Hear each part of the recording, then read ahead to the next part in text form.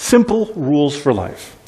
Now, into the story here. When asked what they needed to do in order to be faithful to God, some of his friends were asking him, John Wesley's friends were saying, John, if we want to be more faithful to God, what do we need to do? Because he was this really spiritual man.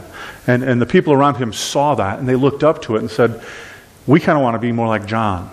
Okay? And so they said, John, what do we have to do in order to be more faithful to God?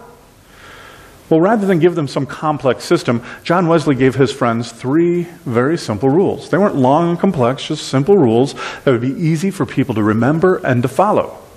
His 3 rules were these. We talked about 2 weeks ago, do no harm. This week we're going to talk about do good. Okay, I can remember those so far. And number 3, stay in love with God. Right? Do no harm, do good, stay in love with God. Pretty simple. Now, Wesley, of course, didn't really make up these rules himself. These rules are based on guiding principles we find all over throughout Scripture. We find them in the various commandments that God has given us.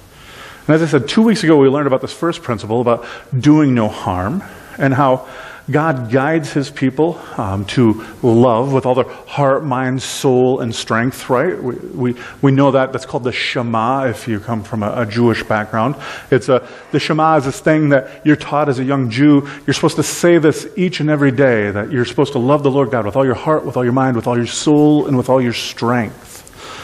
That's a valuable thing. That's a good thing. We should probably repeat to ourselves every morning. When I wake up, I should say, God, let me love you with all that I have, with every fiber of my being, my heart, my soul, my mind, my strength, right? A great command that was given to Israel, but a command that still applies to us. Now, this command to love God was this guiding overall principle for all of God's people. Now, in an effort to be faithful, as we read the Old Testament, as it translates into the New Testament times, we see they took the laws that God gave them, the Israelites did. God gives them these rules. We can find them in Exodus. We can find them in Leviticus. He gives them these rules and says, here's how you should live. Well, part of that process, as they were living that out, the Israelites found that if they made a few more extra rules, it sometimes would help them keep from breaking some of the other rules, right? And so, through a period of centuries, in fact, the rules start to add layers upon layers of rules. Rules for rules about rules. To the point at which, eventually, there comes to be 613 different laws that you had to follow to be a good, observant, practicing Jew. Now, when Jesus is walking the earth, and in his time of ministry, some people come up to him and they say, Jesus, we've got all these laws, we've got all these rules that we have to follow. There's 613 of them. Jesus, what of all of these is the most important for us to do?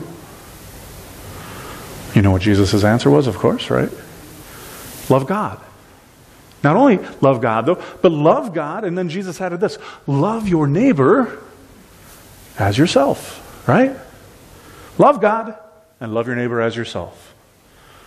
What Jesus did was to say that loving God couldn't be expressed just in our words towards God, but that it had to move from just thinking and words and had to move into our attitudes and into our feelings and the living it out. The living of our heart towards God has to go into loving others as well. It has to be lived out in our relationships in very real, intangible ways. It's not enough, Jesus is saying, just to say, yes, I love you, God. Jesus is saying, you have to take it to the next step. You have to get out there. You have to take a little bit of a chance and love others. Love for God has to be turned into loving action towards others. That's one of the biggest messages Jesus had for us. Now, as we read the Scriptures, the Apostle John seemed to really have a good understanding of this. Years later, as John was writing to the church, he writes this in 1 John 4, 20 through 21. You see it on the screen here. John writes these words. And if you remember, John was the one who was called Jesus' favorite, right? John was tight with Jesus. John loved Jesus and Jesus loved John. And so John, in remembering the teachings of Jesus, writes this to the church. He says, if anyone says that I love God and yet hates his brother, he is a liar. Ooh, wow. For he who does not love his brother whom he has seen cannot love God whom he has not seen. And this commandment we have from him: whoever loves God must also love his brother. So, to love God means that we love our brothers and sisters, but then John makes it clear that by loving our brothers and sisters, it means that we have to reach out to them, that we have to help them. Again, it's not just enough to say, I love you, God, and I love you, brother. It's more. While the distance between head and heart isn't very far, the distance in knowing that I love God and knowing others and actually living it out, somehow as humans we can make those miles apart, can't we? So John is saying, live it out. So John says in 1 John 3:16 and 17, many of you know this, but he says this. John writes, by this we know love, that he, Jesus, laid down his life for us. And we ought to lay down our lives for the brothers.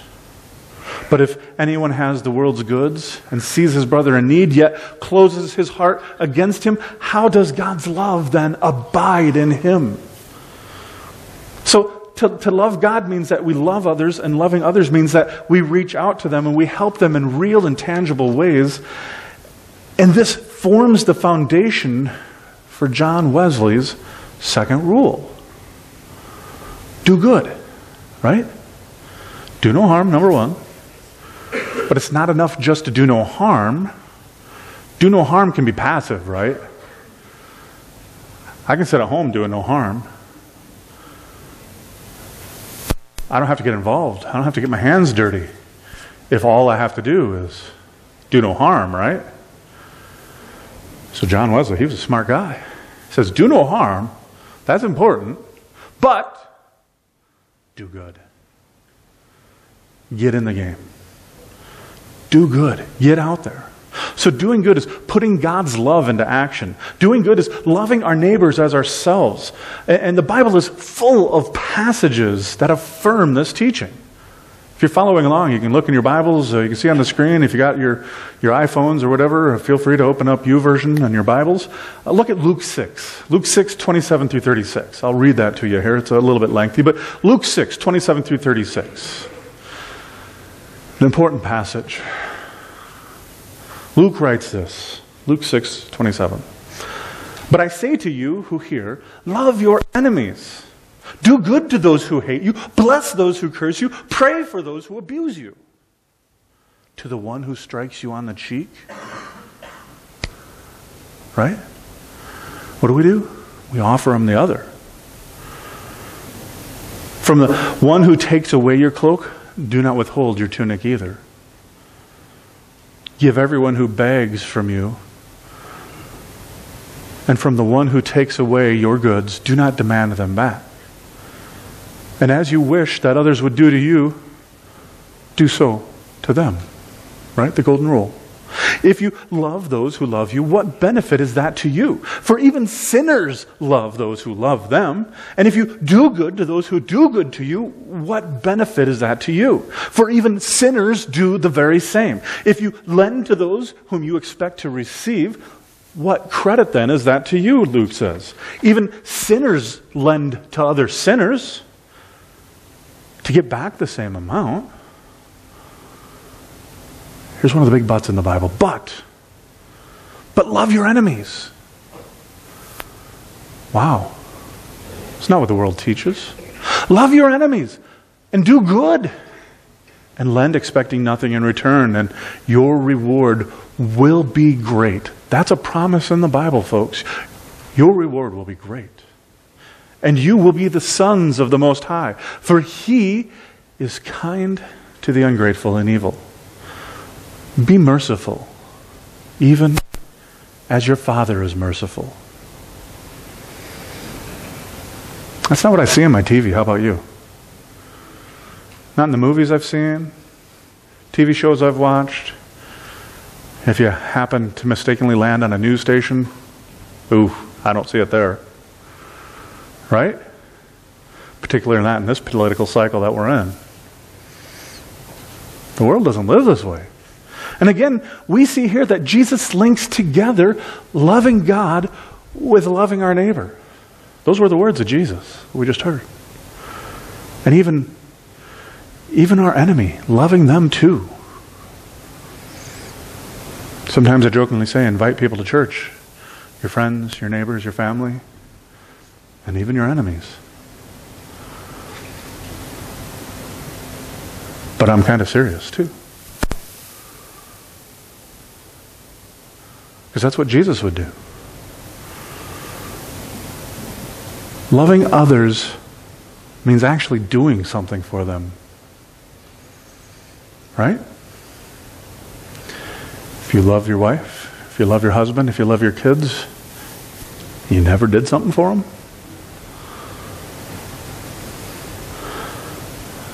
Do you think they're going to feel loved? I don't think so. If you never sacrifice of yourself for the people in your life that you love, are they really going to believe that you deeply love them? Probably not. How then is it different? In our relationship with the Almighty, with the Creator God, with the one who loved us long before we ever knew of Him, let alone knew to love Him. Loving others is not a feeling or an emotion.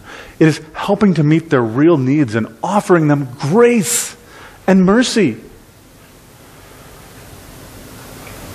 Two of the most powerful words in all of the English language are grace and mercy.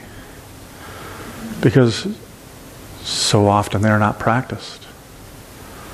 So rare is grace. So rare is mercy in our culture. Mercy is undeserved, right? Somebody has mercy on you. You didn't earn it. You didn't deserve it. But it came nonetheless, right?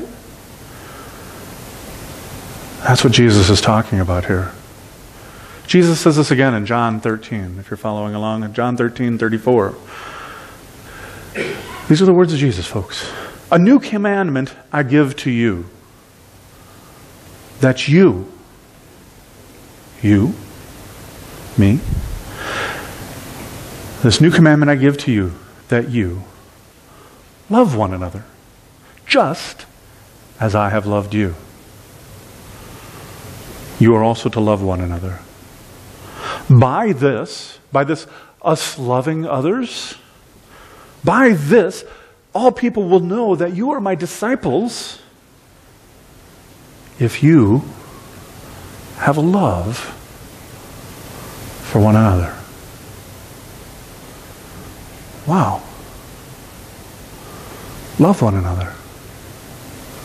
We hear this affirmed by the Apostle Paul as well, right? Smart guy. Knew a lot. Wrote a bunch of the New Testament. Very influential guy.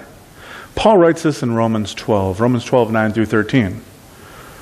Paul says, let love be genuine. Abhor what is evil. Hold fast to what is good. Love one another with brotherly affection. Outdo one another by showing honor. Do not be slothful in zeal. Be fervent in spirit. Serve the Lord, rejoicing in hope. Be patient in tribulation. Be constant in prayer. Contribute to the needs of the saints and seek to show hospitality. Right? Paul is making it clear that our love needs to extend to others in very real ways. And so it's clear that the foundation of the Christian faith is to love others, which means that we have to seek ways to do good for them. And John Wesley made sure that his followers understood the depths of this call to do good by telling them not only should we do good, but these are the words of John Wesley. He says, do all the good that we can, right? By all the means that we can, in all the ways that we can, in all the places that we can, at all the times that we can, to all the people that we can, as long as we ever can. That statement begins to answer some of our questions about doing good. If I was to ask, who should we do good for?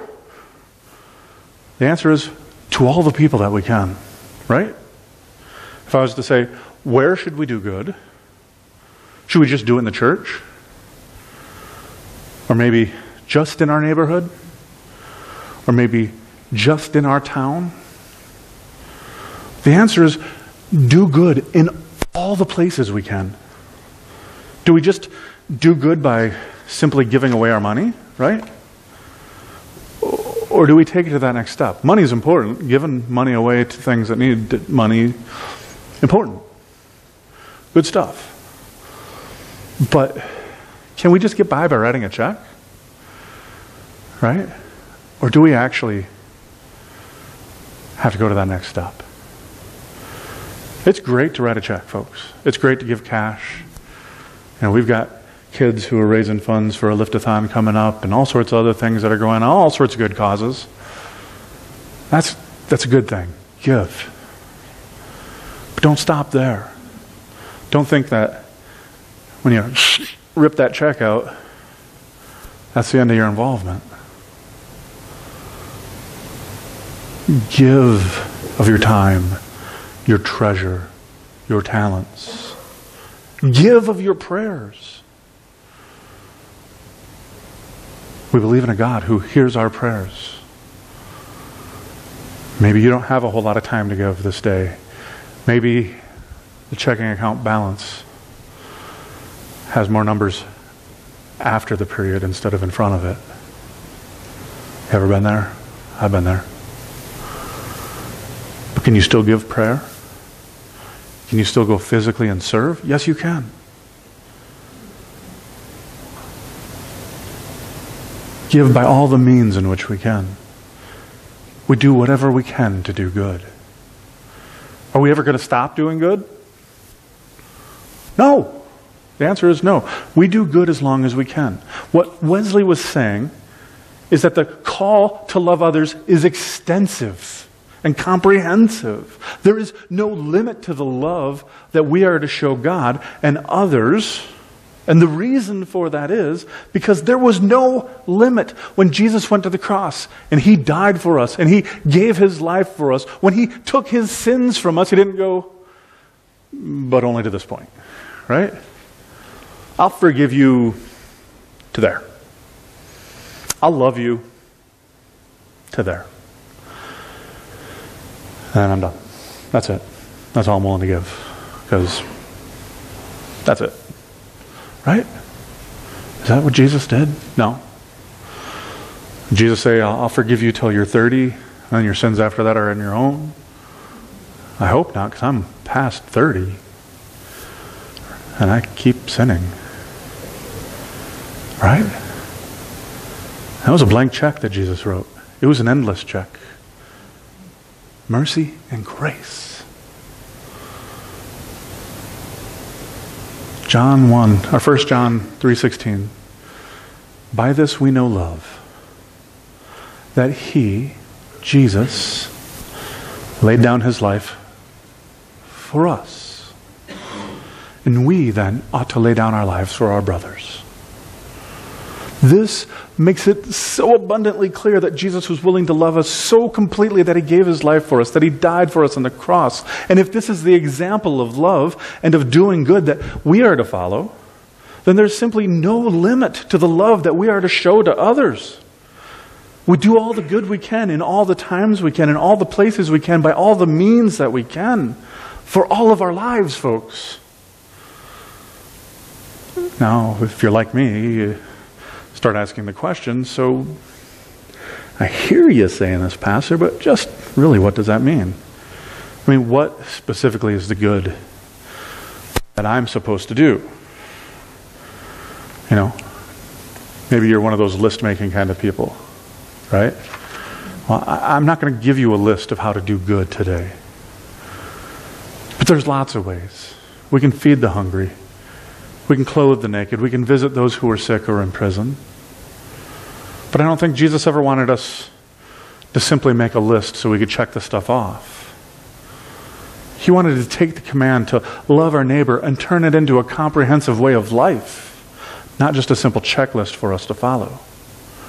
I believe fully that Jesus wanted us to make this the way in which we live. And I believe fully that if we make this the way in which we live, we will change the world. Because this isn't how the world lives. But this is what the world needs. I know that absolutely.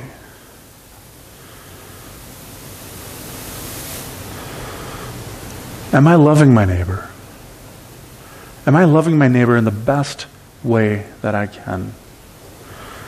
If this becomes our guide, if this guides our actions, then we will find ourselves doing more good without ever needing a checklist. More good than we could ever imagine. I'll tell you a story, I'll break this up, and then we'll come to a conclusion. A few weeks ago, a month and a half ago, you might have received what seemed at the moment like a somewhat random email from my wife. Not everybody got it, but a few of you got it because she only had a few people's emails at the time. And she just asked for prayer for us, for me specifically, about a situation that we were dealing with, and she didn't really give any details to it. And it ties in actually pretty nicely with what I'm talking about today, so let me share a little bit about that. Not because of, I don't want like, hey, pat on the back, Pastor, that's not what it's about. But just an example about how in our lives we can go about doing this. My wife is highly empathetic. I'm probably embarrassing her because she's in the room. But she's a highly empathetic person. If she was empathetic for pets, we would have like 50 of them. Thankfully, she's not a cat lady. Whew, I'm allergic. I'm allergic to cats, so. But she is just, I mean, in the spectrum of empathy, she is towards the high end of empathy, okay? And because of that, she's kind of a magnet for people who are in need. Like, I can't even begin to tell you how people in need find my wife. It just happens. So she was working on some grad school papers. Many of you know she's trying to finish up a master's, and she's working on these grad school papers at McDonald's because they have Wi-Fi there, and she could get out of the house, and I wouldn't be a distraction. And she was over at McDonald's studying one morning. And as she's studying, there's a young lady sitting in a booth. And that might not be a big deal, but this young lady happens to be sitting in a booth with a couple of chainsaws and a bunch of bags, like a suitcase and chainsaws. Okay. Right? You can picture this. Our McDonald's, 2 chainsaws and a couple of bags and an iPad and a phone sitting there. So Kim studies, and somehow, some way, a conversation is struck between the two of them because, as I said, she's this magnet. And this young lady, come to find out, is stranded in Aiken. She had spent the previous night in jail, and when they let her out of jail, they drove her to McDonald's and dropped her off. Why McDonald's? We don't know. But there she was. So she's sitting in McDonald's trying to get a ride home. She doesn't live here. She lives in Coon Rapids. She's trying to get a ride because her ride is still in jail. And he's not getting out probably for a while. So she is emailing, texting, calling till her phone is dead, anyone she can, saying, you come up to Aiken and get me. I need a ride. I need to get back home so I can get back to work, so I can get back to life. I got nowhere to sleep, I got nowhere to stay, and I got no money with me. Right? So here she sits. Kim has this conversation with her, goes back to studying, kind of puts it out of her mind, works on her papers. Eventually, after working at McDonald's for a number of hours, she comes home. We do some other stuff. We have dinner, whatever. Kim says, I'm going to go back to McDonald's. I'm going to study some more tonight. So she goes back to McDonald's, and this is getting late into the evening. She's at McDonald's once again, and this young lady is still sitting in the same booth with the same chainsaws and the same suitcase. She's been there, folks, all day long now. Okay? Still sitting there. So, again, my wife engages her in conversation and then calls me. Right? And she doesn't really tell me much on the phone other than there's a lady here who needs a ride to Malacca. So like an hour's drive away, 2-hour round trip. Can you come give this lady a ride? Oh, and by the way, she spent last night in jail. Click. What? Huh? I guess. I'll be there in a few minutes. I mean, this is... If I could say this was odd, this isn't that odd. This is life with my wife. It's a good thing, folks. That's not a bad thing. But it is a funny thing sometimes. And so I get to McDonald's, and I get a little bit of the background, and just my wife says she needs a ride to Malacca, and yada yada. Okay, fine, I'll take her. But by the time I get there, it's like 9:30 at night, right? So we load. I drive a Honda Accord, which isn't a big car. We load the chainsaws and her suitcase in the back of the car, and I think, okay, we're going to take off. Oh no. No, she goes, we need to go back to the sheriff's office because the rest of my stuff is still there. Oh, okay. So we pull into the sheriff's office, and literally sitting outside on the grass is another pile of bags. So we fill the entire back seat of my car with these other bags, and we head on down the road, right? Now, as I'm driving, I ask some questions. I try to be a little pastoral. I try to engage her in conversation. We do have a little bit of a meaningful conversation about making good decisions in life, and all that was good and great. But the truth of the matter was, by the time I got there and got to help her bring her stuff into the apartment building where she was going to spend the night, I didn't get to lead her to the Lord. She knew I was a pastor, and she knew Kim was a pastor's wife, and she knew, we lead a church, and, I was clear about a number of things in that regard, but I didn't get to transform her eternity that I know. I don't know what kind of impact that will have long term even. But we're called to do good. Even sometimes if that means, even as a pastor, I don't get to lead somebody to Jesus. I still got to go do good. Now, thankfully, I'm married to a woman who's more naturally inclined to doing good than I am, which at times can, of course, be exasperating, but it's a blessing to have that. To have that extra empathy in my life. So, we did good. Not again so I could, it makes a good sermon story, but not so we could get any recognition for this, because that's not what it's about. It's simply just to serve as an example of, even at McDonald's, you can go and do good in Aiken, Minnesota. You just never know who God's going to put in your path, when God's going to put them in their path, why God's going to put them in your path. Right? But you do know, as far as you are concerned, that you can do good. And then what God does with it from there, that's up to Him. I made a couple of suggestions to her, knowing that she lives in Coon Rapids. I said, hey, I've got a couple of buddies who have churches in that area. Here's a few of their names, and here's a few of those churches. If you're looking to maybe make those sort of connections.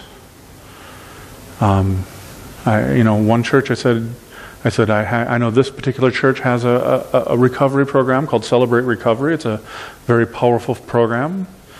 If you're looking for something like that, I said, I know this is here and this is there. And just kind of had to leave it at that. We as the body of Christ, we as Christians in Aikens, we in this area at least, we need to do more of this.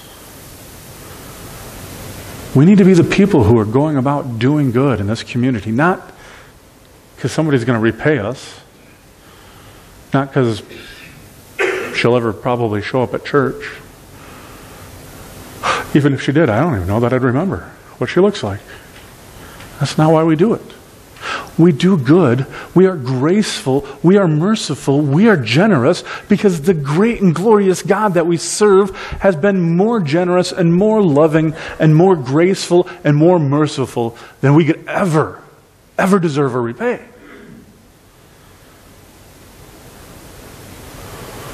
That's why we do it. Not for pats on the back or recognition. None of that. We have a youth pastor who reaches out into the community, brings kids here who don't go to church, who go to church at other churches, because we know if they're here, they're going to hear about Jesus. So we invest there. We invest in a VBS program so that kids from all over the region, in fact, some kids from all over the state. I mean, we got kids coming from the Twin Cities to go to our VBS. We invest there so that we can do good, so that we might make a difference.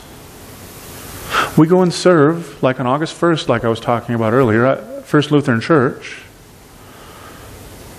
We go and serve there. We go and provide food. We go set up tables. We go wipe off tables in a church that isn't even ours. Not for recognition for us, but because we can do good, folks. We can love others well. We know we can't fix everything, but we know we can do something, right? We can get in the game. Now this fall we're going to try to roll out some small groups, Bible studies. One of the components of those small groups are going to be service projects. We're going to try to give you some opportunities collectively to do good. Another thing that I'd really like to do, just earlier this spring, I had a conversation with Jesse Peterson. He's the principal at our elementary school in Aiken. And I planted a seed there with Jesse. I said, Jesse, start thinking about how our church could love you, your teachers, and your students. What can we do to love them and serve them? Again, not because we need anything from them, but just because we want to do good. So hopefully in the next couple of weeks I'll get to sit down with Jesse and maybe he'll have a couple of ideas. I've got a few ideas, but if he's got something better, I think we're going to do that. Our hearts and lives must be shaped and guided by love, as we saw in the scriptures earlier. As we saw in Luke 6. We don't lend expecting to receive back, because if we're doing so, it ceases to be good. If we're motivated by our pride, if we're motivated by our ego, if we're motivated by the desire to be recognized or noticed, then our actions stop being good. In fact, then they become sinful. So we need to make sure that the good we do is for the sake of others and for the sake of Christ alone. Jesus says this in Matthew 6, 3-4. But when you give to the needy, do not let your left hand know what your right hand is doing, so that your giving may be done in secret, and your Father who sees in secret will reward you. We don't give so the world will know. We give so the world will know Him. Not about us. May it never be about us. Because too many times in this world, the world lives by quid pro quo, right? You scratch my back, I'll scratch yours.